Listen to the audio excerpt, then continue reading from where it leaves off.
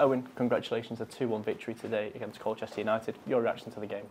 Yeah, really good win.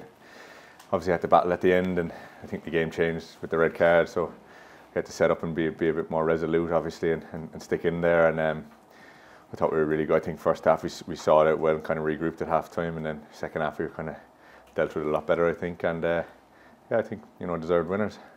On a personal note for you, how pleasing was it to be back out there at the Stoke Kairas playing for Wrexham after a long period after injury? Yeah, really enjoyable, I think, because it's been tough. I had obviously the hamstring injury first, come back, and then had that again, so it was really kind of a tough period where you're thinking like, what's going on? I've not really had kind of muscle injuries for a few years, so it was hard to get my head around it, but I think it's just work as hard as I can, and obviously it's nice to be back involved today, and hopefully that'll be start of a long run now.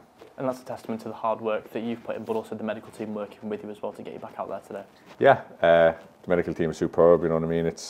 They kind of know what you need in different aspects of it, and as soon as I was able to kind of get to work and try and get fit again after the initial period of having to kind of let it heal, it was all about how much hard work we could put in, how quick could we make it back without rushing, obviously, and it's just nice to be back on the burst, I suppose. Yeah. And a dream start as well with Elliot getting his 12th goal of the season just 4 minutes into the game. Yeah, brilliant. I think he's been, since I've come, he's been brilliant, and his numbers for goals this year has been unreal. Kind of speaks for itself. I think he's probably one of the best players in the league, and we're really lucky to have players like him in our team. For us at the back, we know if we keep it tight that the boys will probably will score, and that proved right today. You mentioned the red card changing the game, but it showed how far the character of the squad really does dig deep to go out and grind out results like this. Yeah, I think it's not the first time we've had to do it this season where we went down to 10. So I think we remained really calm. Sometimes decisions like that just go against you, and I think we all remained calm on the pitch. We stuck to the plan that we changed to when we went to 10, and I thought we did really well.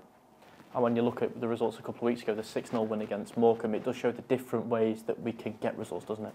Yeah, I think that that's the thing I've noticed most, and probably the best thing about being at this team is that the work we want to put in for each other, and even you have things that go against you today, like a red card or other issues.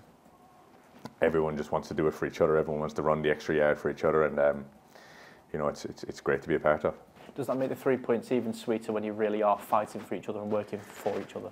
I think so. Yeah, I think you can kind of get, when that happens, you can get like taken by it all. We're down to 10 men. You have to just sit in. But I think in the second half we played a little bit better, and I suppose it does when you have to put in the extra grind and do the extra bit for each other. It does make it a little bit sweeter. Yeah. And with games now coming thick and fast in the festive period, how good is it to now be back around the squad and getting minutes under your belt? Really happy. Yeah, I think.